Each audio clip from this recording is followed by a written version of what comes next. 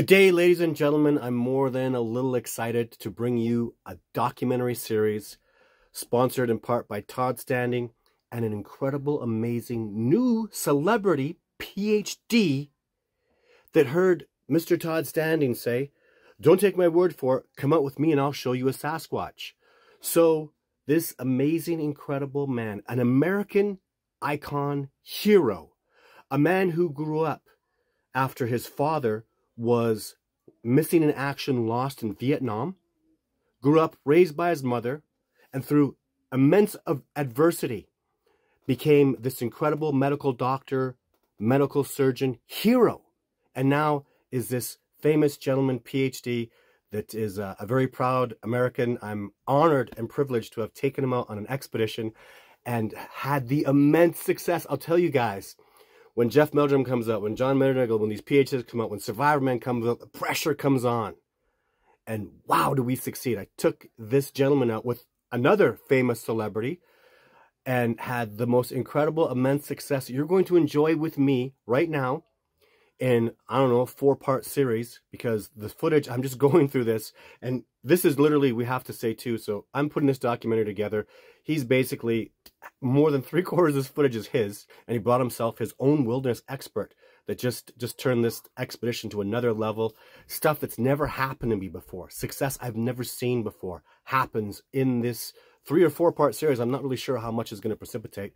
So, and what I want to start with today, so very excited, I'm going to introduce you to the first celebrity, which is the doctor, the PhD, the surgeon, the famous American hero, man who saved lives, countless lives, and today is a powerful icon in the community that he works within. He's going to be a big focus today. But what we're going to do to start is something I've never done before. Is I need to give you a lay of the land, because when there's a Sasquatch within 20 yards, when there's tree breaks happening, when apples are getting taken, when rocks are being moved, all by Sasquatch, one of the most paradigm issues people have, obviously, is there's some guy out there. So we're going to drive you out there. So the PhD, the doctor himself, who I will show you and reveal in just a few minutes. First, like as soon as we drove out there, we spent the day getting ready, getting all our preparation, getting our gear, buying our food. So we come driving out in the dark and have this incredible little journey in, and then we get aerial views. So I want you to become, for the first time ever, I'm going to get you extremely familiar with the area, with the lay of the land. So, you know, apples were taken here, rocks were moved there, a Sasquatch was interacting with us here. I want you to understand, basically, after, like, in this area that we're in, there's not even no people. Literally, if you go north, the next thing you're going to see is Alaska. Like, there's nothing. We are literally in Canada. Go north, I dare you. Because you're going to, about every 200 miles, you might cross a dirt road or a little highway. And you're just going to hit Alaska, polar bears, and Santa Claus. I don't know what to tell you. So that's how remote this region is. That's why you need to get it into your head that when we hear a call, when apples are taken, when stones are moved, when some man-like being is out there, it's not people. It's remote. There's no sound. You're never going to hear people walking around, cars driving by. We're in the hella middle of nowhere. So that's what we're going to focus on this video. Introduce you to this incredible PhD, lay the groundwork for this amazing expedition, this brilliant place I take people to that has precipitated literally over a dozen eyewitness sightings, over 50 trackways, 50 live interactions. The most incredible evidence has been precipitated. My greatest videos, video 4, 5, 6, 7, and 8, all came from here. So all those amazing, the best videos I've ever filmed have all come from this incredible research area. And for the first time with aerials and the drive-in and the dark, we're going to introduce you to the area, introduce you to this new PhD, and start this documentary series that's going to blow your mind. The most amazing, incredible success happens here. Stuff I've never seen happen before. We literally play Marco Polo with a Sasquatch, multiple Sasquatch around us, moving us around, leading us, and dozens of other things happen. So stay tuned. Let's get into it. Let's have some fun. This is going to be amazing. Thanks for tuning in.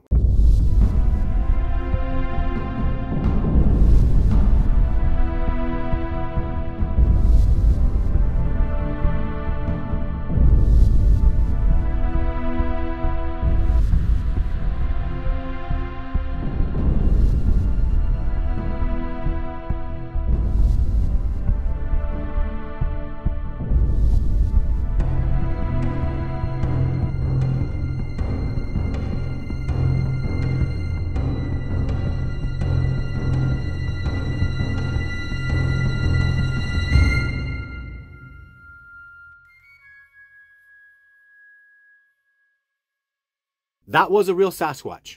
What you just saw was a Sasquatch that lived, at least lived, I don't believe he lives anymore in this area, but you just saw a Sasquatch, just so you know. That little real Sasquatch, that's a real Sasquatch. That's why the amazing Dr. Garth Fisher, who is a world-renowned famous plastic surgeon now, started out, built his own way up, became an incredible surgeon, was an ER surgeon, and then worked his way up with his incredible skill set and knowledge and abilities to become one of the most, if not the most famous plastic surgeon in the whole world. He's a celebrity California plastic surgeon. And when you saw, I mentioned that video a second ago because this man is an expert when it comes to obviously as a plastic surgeon, the anatomy and the specifics of faces. He saw that video that you just saw. He saw multiple videos that you just saw. And he said, you know what? I think there's something to this Todd Standing guy. I'm going to come out, I'm going to have a look, because, man, the layers of expertise, I mean, the man is brilliant. He's got a PhD. He's a surgeon, incredible, intelligent man, brought himself a wilderness expert that I'm not allowed to talk about. You'll see him from time to time. I'll call him the General, I'll call him Michael, but this incredible wilderness expert from Georgia had the most incredible success, amazing success. And then the other celebrity we're going to talk about in the next video from next week. But yeah, Dr. Garth Fisher, amazing guy. He's on Instagram. He's been on TV shows. He's worked with celebrities back and forth like crazy.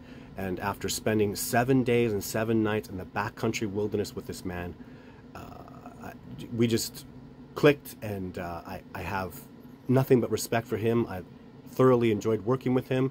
You're going to hear all his perspectives and all his experiences. And man, he literally walked around with cameras. That was a big thing for him. Is he's got cameras on him, cameras filming, cameras on his colleagues, and he was able to capture absolutely astonishing stuff that you're going to see in this 3 or 4 part documentary series.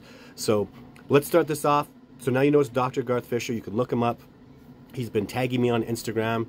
And he's got also a very famous wife that he recently became engaged to, so you can look him up there. But this is our drive-in, our late night drive-in to the expedition area. This is Sasquatch holy ground. Again, dozens of sightings have happened here, right? Probably 100 trackways have been found. Hundreds of Sasquatch tree breaks substantiated, live interactions substantiated with tracks and tree breaks and structures and apples taken and sightings, and it just goes on and on and on. All the incredible successes we've had out here. People just, this discovery is moving forward at such a fantastic rate, and I'm so excited about it. So let's do this. I think it looks like a bad one. That's just that's natural. How do you tell the difference between the natural ones? Oh, I'll show you. There's no. In 2 days, you're going to be like, there's no way you'll recognize it 100%. You'll be a tree break expert. So I'll show you pushed over trees. There's a good log they left before. They left a good log there. Yeah. So we're almost there now.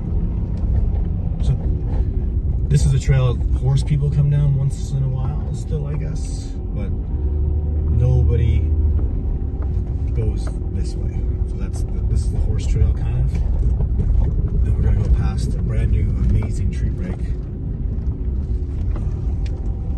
down here. Unless there's a new one. Maybe that'd be a brand new one, I don't know. It's hard to tell in the day. Where do they break the tree branches for? They break them as an indicator, a sign. Is it north, south, east, west, directional, or what? It's towards the trail, saying this trail is okay for you to have. You can come on this trail. There's a tree break right there. See that one? Yeah. Pointed right at the trail. That one's from just this year. It was done for Ross, the expeditioner I took out from California. They did it for him.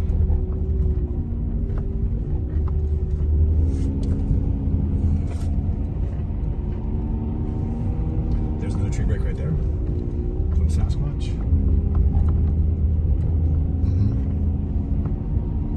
My trailer is about 3/4 of a mile from here now.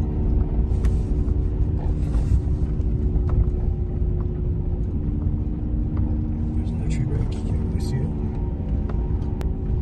Are those tree breaks? Yep. Those are done for me. I was walking down this road and I heard those snaps. I came back and saw tracks. So why were they doing them for you? Just indicator. No, just saying, hey, you're here. Hey, it's acceptable. Hey, we're okay with you being down that trail. And through time, it forever says, in this year, like 5 years ago, Todd Stanley walked down this trail, and I said it was okay. When I was 12 years old, and I was this, because even it's an indicator of the Sasquatch too. How big the tree break is, how thick it is also an indicator of the individual. Yeah, how strong they are. There's such a story behind it that's very significant. So my trailer's right over here on the left. We just went past it. It's gonna be hard for you to back up and all that shit right now. Oh, there's no backing up. You'll just do it in the daytime. No, I'm gonna drive right up beside it because this road circles around like this. And you're gonna see tree breaks like batshit crazy now. So the Sasquatch usually come to me through here. So there's all kinds of tree breaks over there. I'm just gonna go really slow here because there's nobody in rocks. And there's my trailer. There you go. So I've been here before. I wasn't hoaxing you. Well, no, I saw the trailer, so I know. Let's have a look. Make sure nothing. Oh, it looks all. Look, nothing touches that trailer, man. Holy shit. Nothing touches it. Is it safe to get out? Nope, not yet. Okay, let's figure out what to do here. Maybe you should put your lights on some, or they'll keep their lights on. They will. So I'm going to leave the vehicle running. And what do you want me to do? I want you to wait here, please. Okay. For those of you that have been watching my videos of this particular region for well over a year, 2 years now, in this specific spot I've been at for 5 years, I'm going to give you for the first time ever a full aerial view, 360 degrees of the mountains and the Sasquatch and the sightings, all right here. This is literally, remember, the spot where I've filmed my videos, where I've had such incredible success. Let's go through it and have an aerial, beautiful view in great detail right now. We start with, you can see on the bottom of the screen where there's my camper, the truck, the trailer. We're going to pan around here. This is where our apples get taken, and I'm going to zoom up. You can see off in the distance there's the river, and then we're coming up on an area. So this forest was logged about 40 years ago. Up through this area, you can see a bit of logging that had happened. This is north, down from where the Sasquatch comes. So they come through the corridor in those mountains. And as we pan further over to the right, we get back, you can see a logged section, a recently logged section. And that's the dirt road that we come in off of that we don't go anywhere near. That's about 6 miles from base camp. Now we're getting to the south. You can see, not really, but you can see how dense the forest is. Like, this is the area in which all these interactions are happening. So the road is literally, as we pan, so this is, the apples get taken in here. We play Marco Polo back here, but really off far in the distance, like 15 miles away, there's the road. And again, as we come panning back here, we'll get a little lower. You can see the dense foliage. This first mountain that's coming center right now, just to the right of it, this is the Sasquatch corridor that they come through, either from the left of that mountain or the right of that mountain. And they come down and encircle us here, which we pan down over, and you'll start to see the outer loop, as I call it. And the trees are so dense around it, it's hard to see. But as we pan over this way, there's the road. There's the outer loop, as I call it. And you see as that road turns to the inner loop, the Porcupine Trail. So the trail to the left is the abandoned road we come in that hasn't been used in 10 years. The road to the right is the Porcupine Trail that's been abandoned for 30 years. There's my truck and trailer that I drove in. You saw me driving in with, and the trailer that I'm alongside. And we've had significant, in this area, all around through there, tight around this trailer, within a mile, there are literally hundreds of tree breaks, over 50 sets of tracks we found. There's the Porcupine Trail. See that thin little line? And as this pans up, I want you guys to see this because we walked the Porcupine Trail and there's dozens of breaks in there. See that? Now you can see the Porcupine Trail as it goes south and see that small open area off in the distance. So, and all through here on the right-hand side is where we get so much significant tracks and sightings and apples taken, sounds, callbacks, yells, and of course, don't forget, not just live interactions that are substantiated with evidence, but eyewitness accountings. Look at how vast this area is. And there, I have not seen a person in this area, no signs of people in over 30 years, all through this whole area. Down through this area, you can see the trees. They're 30 plus years old, most of them in the 40s area. And through this area, see there's mountains and trees and nothing else. That's where you'll see in the videos to come where we walk out and play Marco Polo. The Sasquatch lead us out into that area. There are no people in these areas, ladies and gentlemen. There you can see the Porcupine Trail as it begins and back to base camp. That's our intro to what's about to happen over the next coming weeks. Next week for sure, I'll introduce the other famous human being, and we'll get right into the meat of all the incredible, immense success we had on this amazing expedition. Thanks for tuning in. I'll see you next week for the follow-up. Till then, take care. Bye for now.